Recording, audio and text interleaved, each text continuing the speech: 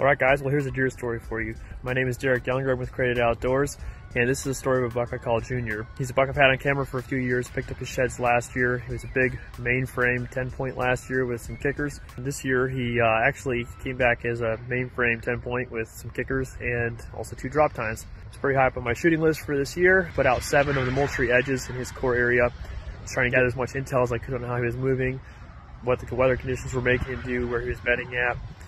And I started getting pictures of him moving during daylight on one of my cameras, and so I waited for the right wind. I moved in and got a 25-yard shot on him, and that's the story of Junior. Hope you guys enjoy it.